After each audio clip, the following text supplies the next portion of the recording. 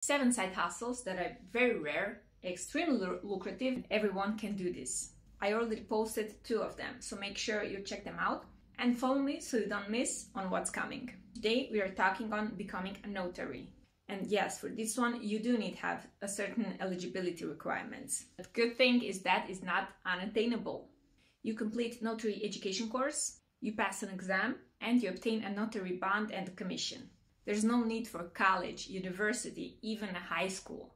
And services you'll be providing you can charge for from $1 to $30. An average is $15. And you'll be providing a pretty basic services, as validating a signature, confirming identity, validating a proof of address, and writing a recommendation, which is a bit complex, hence you can charge more. Full-time notary makes about $180 an hour, or $36,000 a month.